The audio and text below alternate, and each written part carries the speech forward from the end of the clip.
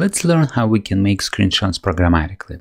I'll first enable this option, delete when each test succeeds. And this is so that I do not forget to enable it back. I like screenshots to be deleted on successful tests. And just for this video lesson, I will also disable the capture screenshots automatically. And this is because we are going to learn how to create screenshots programmatically now. Alright, so I will close this window and I'll go back to my UI test. We'll scroll down to one of test methods, let's say this one, when invalid form submitted presents error dialog. And I'll create a screenshot programmatically in this UI test. We can take screenshots of entire app screen, or we can take a screenshot of a specific UI element. And to take a screenshot of a specific UI element, we'll simply need to call a screenshot function on it. So let's, for example, take a screenshot of this email address text field. I will copy the name of the field, then we'll, let's say, add some space under tab and call a screenshot function on it. Now, if I look into screenshot function, if I jump to its definition, a call to this function will return an XCUI screenshot object. Alright, so I will need to assign this object to a constant. So I'll define a new object equals to whatever is returned by a call to this screenshot function. And now when I have a screenshot, I'll need to attach it to a test report. And this is done with the help of attachments. And to create an attachment, I'll need to create a new instance of XCT attachment object. So I will create a new constant, let email text field attachment, for example,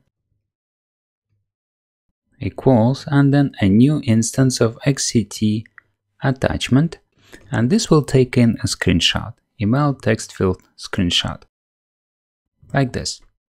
And now when I have an object of an attachment, I can set a descriptive name on it. So let me copy its name and then set a name for it. And this name will appear in test report. And to find this attachment in the report, you will need to look for a name you provide here. So make it obvious, like for example, a screenshot of email text field. And now it is time to specify if we want to always keep the screenshot or if we want it to be deleted if the test method passes. And to do that, I will use the email text field attachment object again, choose lifetime equals, and there are two options that I can choose from, delete on success or keep always. So I will choose keep always so that if this test method passes, I'm still able to find that attachment. Alright, and now finally, I will need to add this attachment to a test report, and this is done with the help of add function. So this one takes in an attachment object. And now I can save my test method and I can run and see if it creates attachment.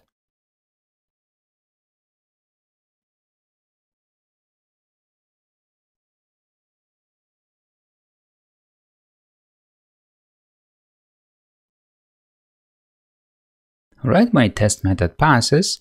Let me go to a report. I'll choose jump to report, expand it and look for an attachment. And here I see the added attachment named screenshot of email text field, and I can have a quick look at it. And here is just a single field.